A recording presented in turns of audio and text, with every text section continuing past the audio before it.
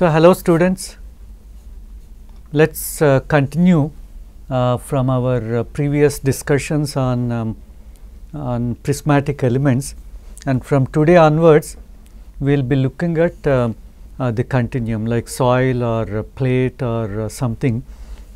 And before we go into the other aspects, let us first look at what are the stresses and strains within a continuum, how do we define them, how do we develop our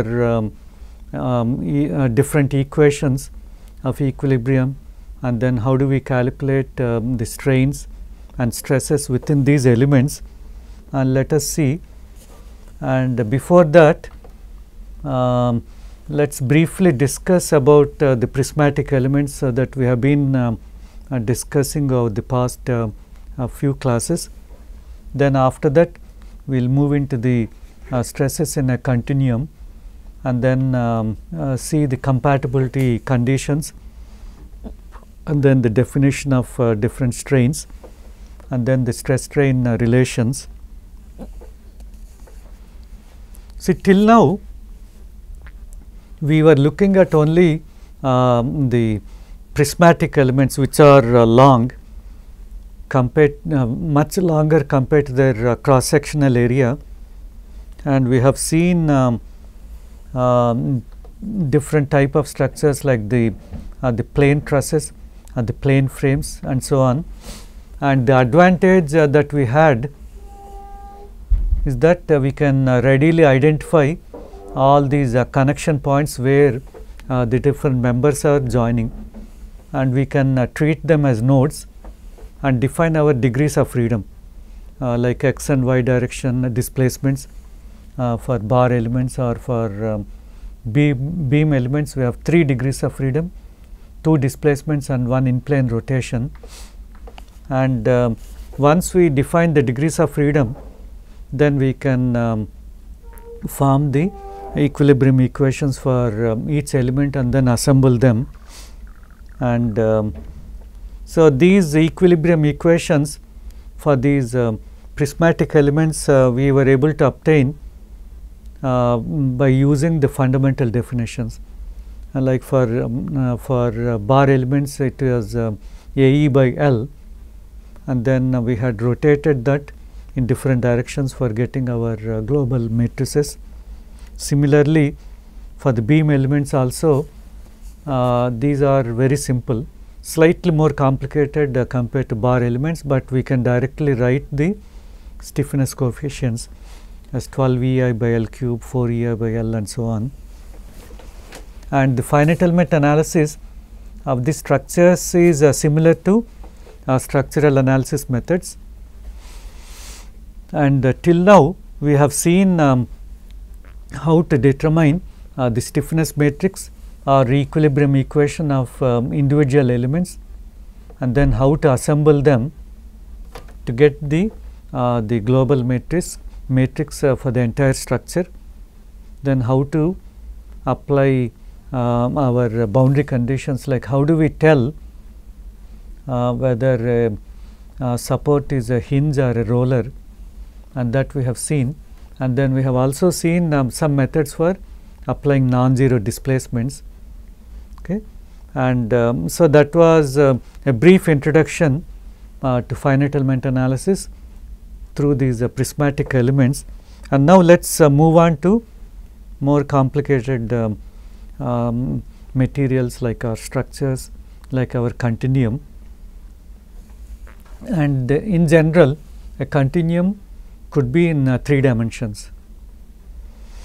So we define 3 coordinate axes x, y, and z, and then we have 3 displacements, u along the x axis, v along the y axis, and then w along the z axis.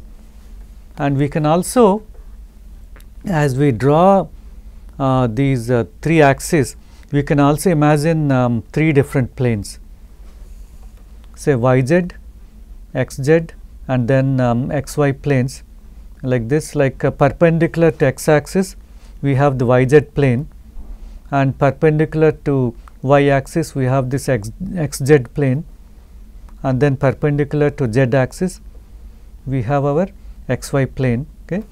And because we need these planes to be able to imagine our stresses and strains, and the strains within a continuum we could have a different type of strains. So, we can have 3 normal strains, epsilon xx, epsilon yy, epsilon zz. I will explain in a few minutes why we have a double subscript xx, yy, zz and so on. Okay. And these 3 normal strains, they are in the 3 respective coordinates, x axis, y axis and z axis, and the strain along the x axis is actually acting perpendicular to the plane of yz. That is what we had indicated here. See this any strain in the x axis is acting normal to this plane, and normal strain in y is acting perpendicular to this xz plane, and then epsilon zz is acting perpendicular to this xy plane. And we can also have theoretically 6 shear strains: gamma xy, gamma yz, gamma zx, gamma yx, gamma zy, gamma xz, and for rotational equilibrium these gamma xy should be equal to gamma yx and so on. And so, although theoretically we can have 6 independent shear strains, we will end up with only 3 of them because of the symmetry and then the equilibrium, rotational equilibrium considerations. So, we end up with only 3 normal strains and then the 3 shear strains. And when we say gamma xy, it is a shear strain acting in the xy plane. Gamma yz means it's a shear strain acting in the yz plane. Actually, shear these are also called as planar stresses. The shear stresses, like the name itself indicates, it is because of relative deformation between 2 surfaces. And this gamma xy, gamma yz, gamma zx, they act on individual planes xy, yz and then xz planes. Okay. And then corresponding to these strains, we will have stresses. We have 3 normal stresses: sigma xx, sigma yy, sigma zz, and these are along the 3 coordinate axes x, y and z, normal to some planes as indicated earlier. And then we will also have 3 shear stresses tau xy, tau yz, tau zx, and the normal stresses, they act normal to some planes, whereas the shear stresses, they act along a plane like xy, yz and zx and so on. Okay. So, pictorially this is what we can see. We have 3 coordinate axes x, y and z, and these are the positive directions, and we can imagine the right hand side screw for all our sign conventions. And the convention in elasticity is to denote all these quantities with 2 subscripts and sigma ij, like our sigma xx, sigma xy and so on, and I and j, they refer to 2 different things. I is the axis across which the stress plane is considered. Like for example, if you are looking at along the x axis, we have the yz plane. Okay. And so, whatever stress that you are considering is acting, a normal stress is acting across that particular plane, and the j, the second subscript j, refers to the direction of stress, and the sigma ij is identical equal to sigma ji for our equilibrium purpose. Okay, so sigma xy is equal to sigma yx. Okay, and actually sometimes use the tau for shear stress, sometimes sigma xy, but just bear with me. But in most cases I think I am using only tau for the shear stress, sigma for the normal stresses. So, here if you look at this pictorially, this is the YZ plane, right, and this sigma xx is actually this sigma x is the on a plane perpendicular to YZ plane, and then along the x axis. So, we have sigma xx and sigma xy because this is the stress acting on a plane perpendicular to this x axis and in the direction of y. So, sigma xy and then sigma xz, this shear stress is acting on the plane perpendicular to x axis, but in the direction of the z direction. So, it is sigma xz. Then if you look at the complementary shear stress on the other face, it is sigma zx. Okay, and here we have sigma xy, and on the horizontal surface we have sigma yx, right, and same thing sigma yz and sigma zy. So, what is the sign convention? The forces and displacements, they are treated as positive if they are acting along the coordinate axis. Okay, and that also depends on whether you are in the positive quadrant or the negative quadrant. So, if it is in the positive quadrant, the positive displacement means it is going towards the positive x axis. Let us say we are in the considering along x axis, but then if you are in the negative quadrant, any force acting along the negative direction, that is along the x axis in that direction, it is taken as a positive quantity. Okay. And the tensile normal stresses and strains are considered as positive. So, it is like tensile is pulling. You just imagine that along the x axis you have a positive force on one face, and then another side also it is a positive force, but it is acting on the in the other direction. The net result is to apply tensile force within your body, and the tensile forces are treated as positive, and the compressive forces or the compressive normal strains and stresses, they are treated as negative. Then the shear stresses, it is a bit complicated because there is nothing like tension and compression. When it comes to shear force on a surface, we treat it as a positive force if it causes a clockwise moment about a point in the interior of the element, about the center of the element. Okay. And for equilibrium, as I mentioned, tau xy should be exactly equal to tau yx, and this is the sign convention for shear force we have to carefully consider, but the rule is any shear force acting on a surface of an element, if it is going to cause a clockwise moment, if you take a moment of that force about any point interior, that we call as a positive shear force. Okay.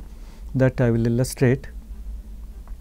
And before that, let us look at how many unknowns we have to solve for. So, we have totally 15 unknowns in any 3-dimensional problem. We have 3 displacements, we have 6 strain components, then we have 6 stress components. So, we have totally 15 unknowns. So, we need at least 15 equations to solve for these 15 unknowns. But then we have one more extra unknown because we are dealing with the geotechnical problem. So, we should not forget about our pore pressures. So, the pore pressure will be the 16th unknown for all the pore elastic problems. It is not just simply elasticity, but we call it as a pore elasticity because it is including the water. So, we require some additional equation for determining the pore pressures that we will see later. And what are the 15 equations that we have to solve for the 15 unknowns? So, we have 3 equilibrium equations. The sum of forces in the x direction is 0, y direction is 0, the sum total of z direction force is 0. So, we call them as equilibrium equations. And then we have 6 compatibility equations. These compatibility equations, they relate the displacements and strains, and so that when you have a body, it should not deform into some unreasonable shape. So, we put some constraint through these compatibility equations, or basically they are the definitions of the strains. And we also need 6 constitutive equations to relate the stresses to the strains. But in our finite element analysis, we are dealing only with the displacement based finite element analysis.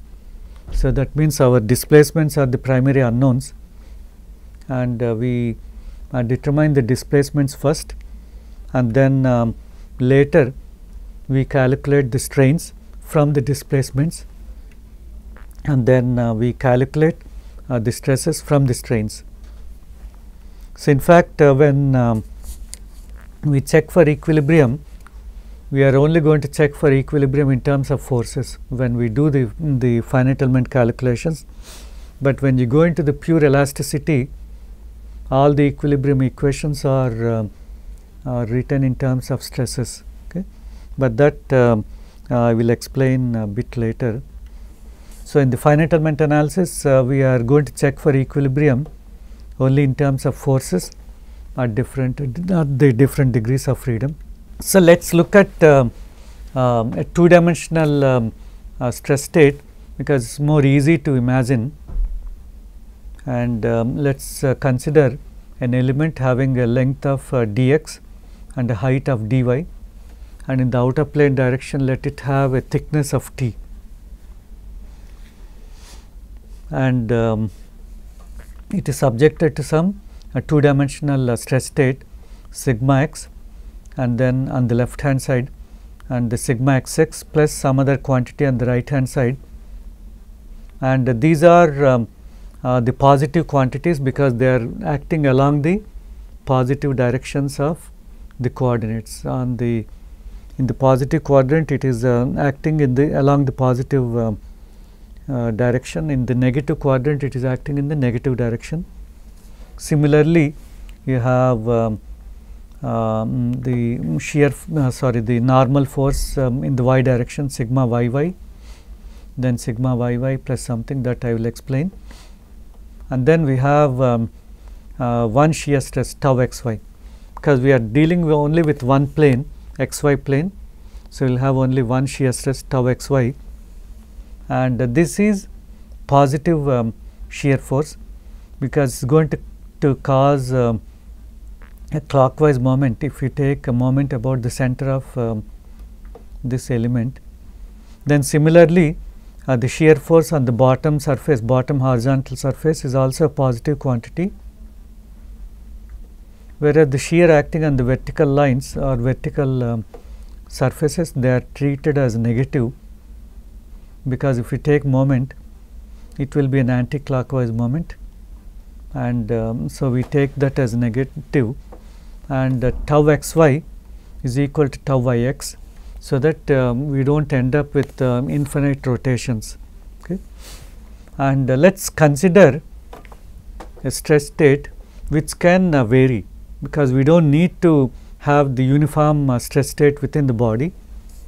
Let us say along the x axis at this place, this surface we have sigma xx, and then the right hand side we have sigma xx plus dou sigma by dou x times dx. Dou sigma x by dou x is the general variation, the change in x direction stress with x, okay, multiplied by dx. That will give you your the net change. Okay. Then similarly on the along the y axis we have sigma yy, and then sigma yy plus d sigma y, that is the rate of change of sigma y multiplied by this length dy, and then same thing with tau xy, sorry, this should be dx, that should be, sorry, and then this is along the y axis tau xy plus dou tau xy by dou y dy, okay. And we can consider the equilibrium along the x axis and y axis. So, along the x axis our this sigma xx on the left hand side face is acting in the negative direction. So, we can write minus sigma xx multiplied by dy, that is the length over which the stress is acting, multiplied by thickness in the outer plane direction t, minus sigma xx times dy times t is your force in the horizontal direction on this face. Then on the right hand side face we have sigma xx plus dou sigma by dou x dx multiplied by dy times t, and then we have this the shear stress tau xy multiplied by dx multiplied by the thickness, and then tau xy here, tau xy plus dou tau by dou y dy multiplied by this length dx, the thickness t, and then apart from this we could have some body forces. These body forces are the force per unit volume. I am indicating with gamma x and gamma y. Gamma x is the unit body force acting along the x axis, okay. And so we can write all these quantities, and this unit force, sorry, I think it should be gamma x, but I got mixed up. So, gamma x and gamma y, these are basically our unit weights in x direction, y direction. These are the body forces per unit volume, okay. And by simplifying we get two equations, two equilibrium equations in terms of stresses, dou sigma xx by dou x plus dou tau xy by dou y plus gamma x is 0, and similarly in the y direction dou tau xy by dou x plus dou sigma yy by dou y plus gamma y, okay. And these gamma x and gamma y, in static problems we can treat them as unit weights, but in dynamic problems we could have some inertial forces, mass multiplied by acceleration. This gamma x and gamma y are the generic forces that we consider as additional forces in our equilibrium equations. So, actually in our finite element analysis we are not going to directly operate on these equations, because we are actually considering this type of these equations, because the stress multiplied by the area, that is the force. So, we are considering only the forces for our equilibrium equations in the finite element analysis.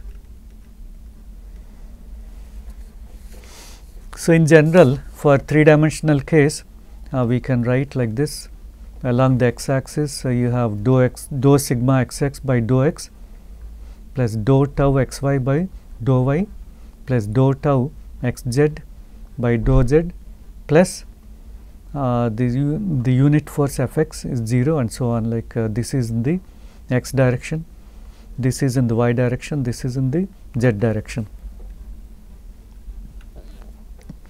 Then apart from this, we need to have some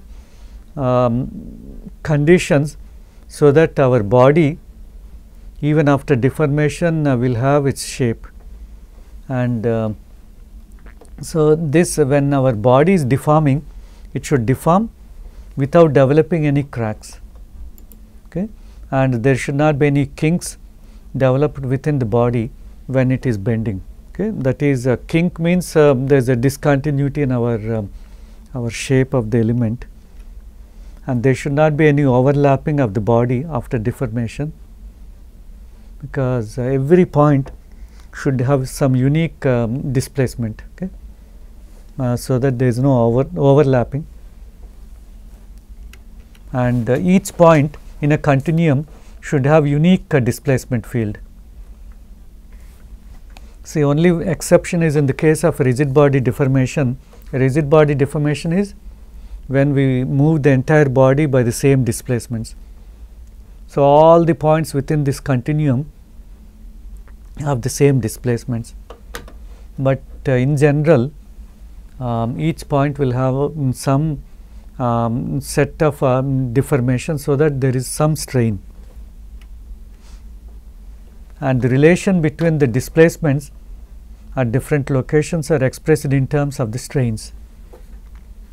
See, we have 2 points and each can deform in different directions and then in different magnitudes, but we need to have some check on how the entire body is deforming, so that even after our deformations, the shape of the body is not unduly changed, or there should not be any cracks, okay, and these are called as the compatibility relations.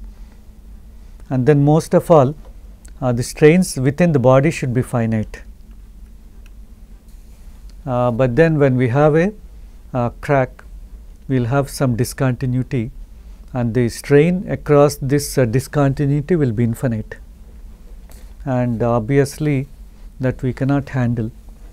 And the this point with infinite stress we call as a singularity point, stress singularity, and the stress is infinite, resulting in the cracking.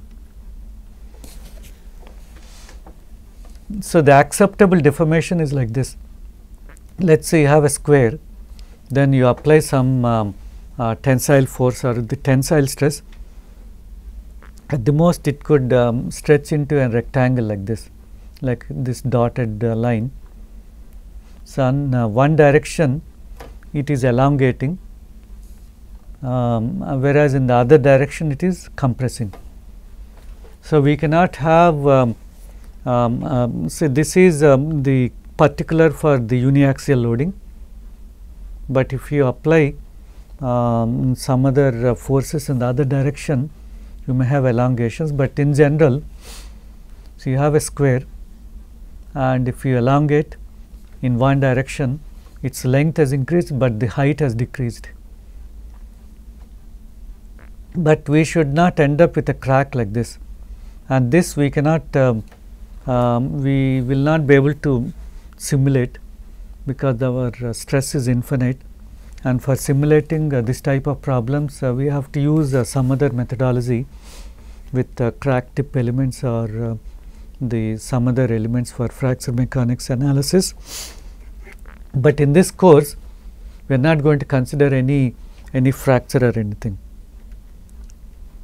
and the relation between the different displacements and then the strains can be written like this: epsilon xx is dou u by dou x.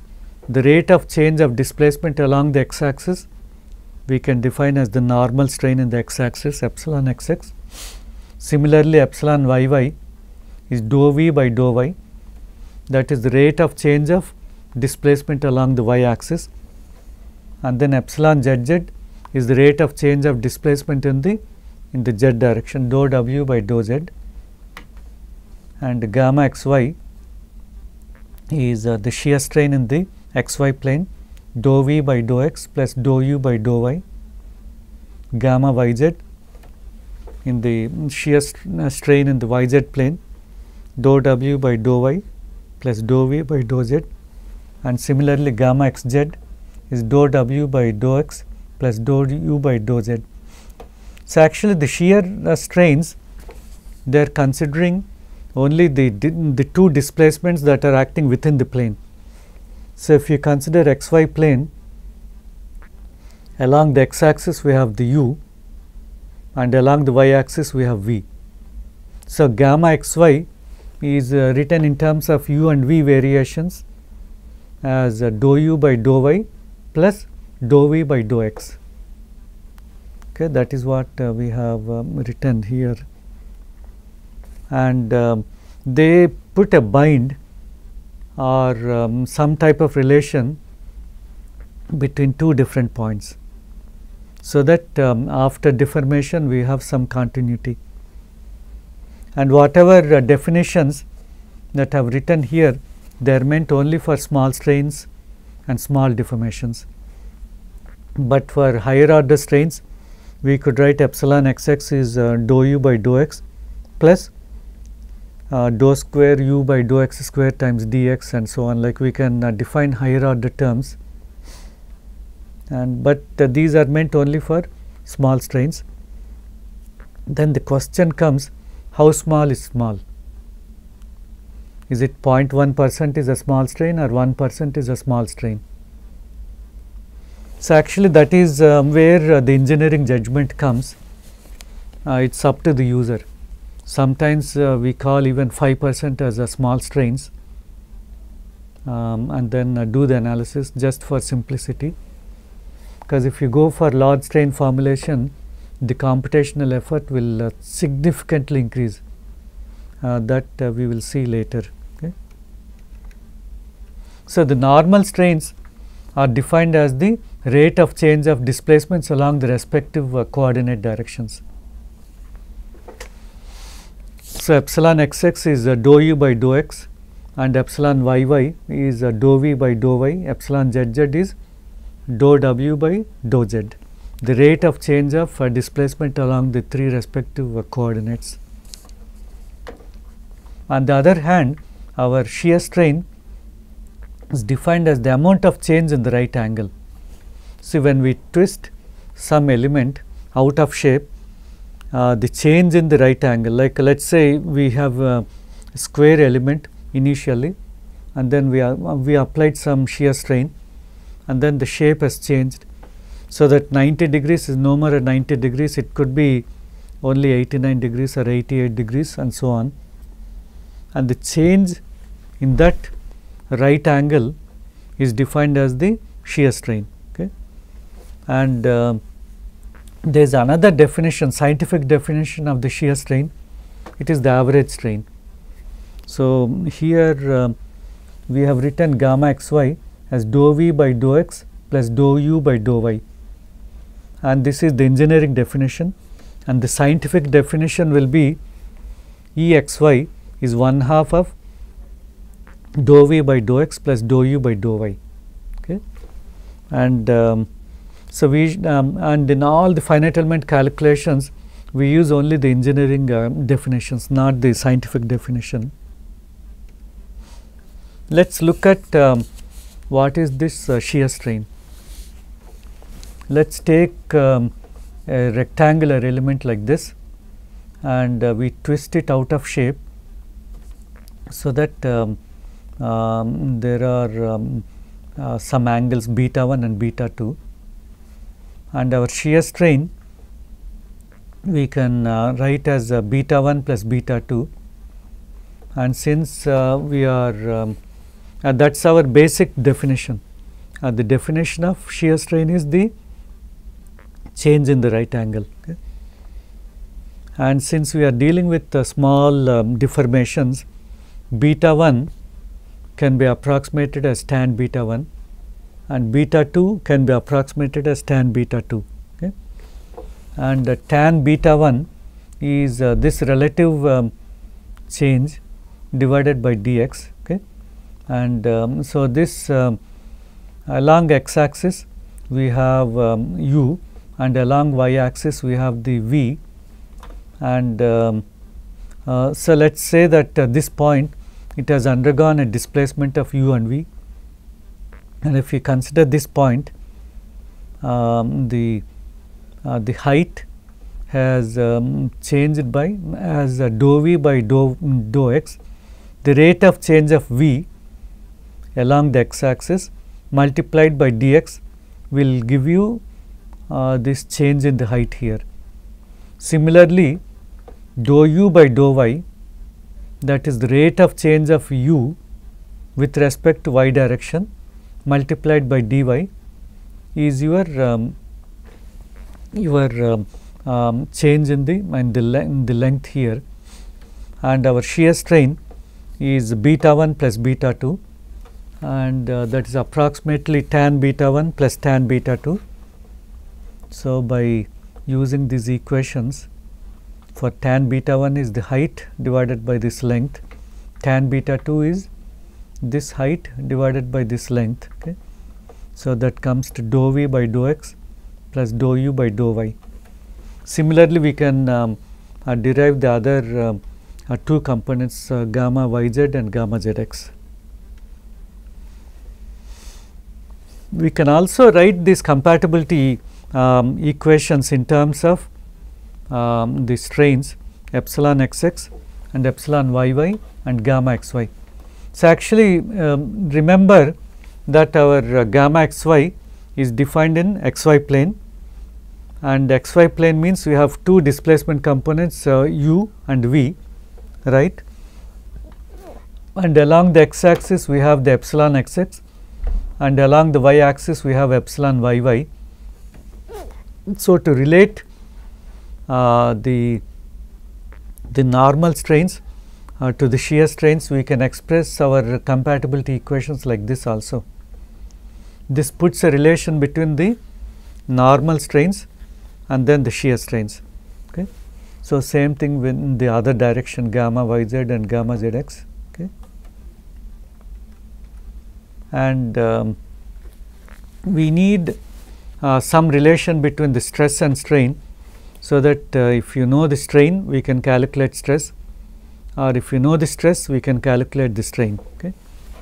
And for this we go back to generalized Hooke's laws that were given to us in I think in the 1772 or something like that.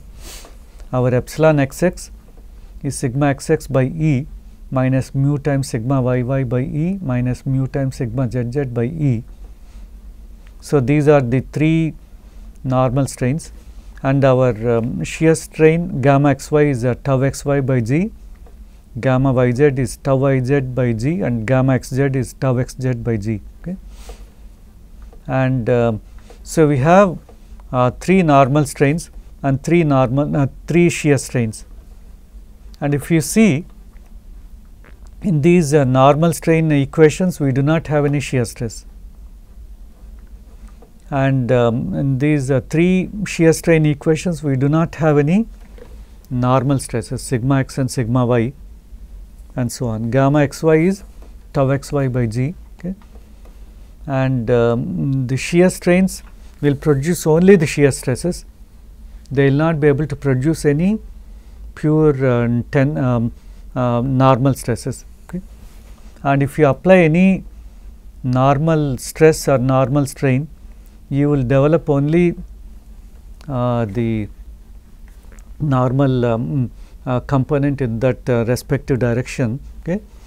And if you apply any shear strain, we will produce only the shear stress, that too only in that direction, whereas x and y, the normal strains, they may be related to each other because of our Poisson's ratio. Okay. And in general our G is the Young's modulus, E is the Young's modulus, and G is our shear modulus, E divided by 2 times 1 plus mu. And by inverting these relations, we can get our sigma in terms of the strain like this: sigma xx, sigma yy, sigma zz, tau xy, tau yz, tau zx is this product multiplied by this matrix, and then we have the 6 strain components: epsilon xx, epsilon yy, epsilon zz, gamma xy, gamma yz, gamma zx. Okay. And if you notice, we have a symmetric constitutive matrix. See, the same thing we have seen even with the constitutive matrix for bar element and beam element. Actually, there we did not have a constitutive matrix, but we had stiffness matrix directly, because we were directly deriving them. Okay. So, the consequence of this the symmetry in the constitutive matrix means even in our stiffness matrices we will have the symmetry. And how do we define the Poisson's ratio? This is how we define: minus of epsilon lateral divided by epsilon longitudinal. The minus sign is to indicate or to take care of the change in the sign. So, if you apply tension in one direction, the other direction we have compression, or if you apply compression in one direction, in the other direction there is elongation. Okay. And our Poisson's ratio is a positive quantity, it cannot be negative.